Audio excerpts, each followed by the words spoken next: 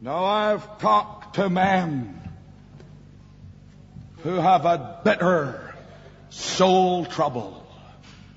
I've gone into homes, and the hearts of the father and mother were torn because of some grief that settled down in their inmost being.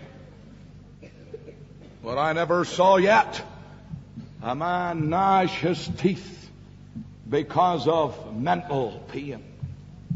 No, mental pain, my friend, does not affect the body in that way. But I've gone through the hospital wards. I've seen men with broken limbs and torn ligaments and fractured and smashed and broken bodies. And as they lay in pain, I've seen them gnash their teeth. Why? Because they were suffering physical torment. And my friend, this torment that's here is physical. They gnash their teeth in hell, wailing and gnashing of teeth.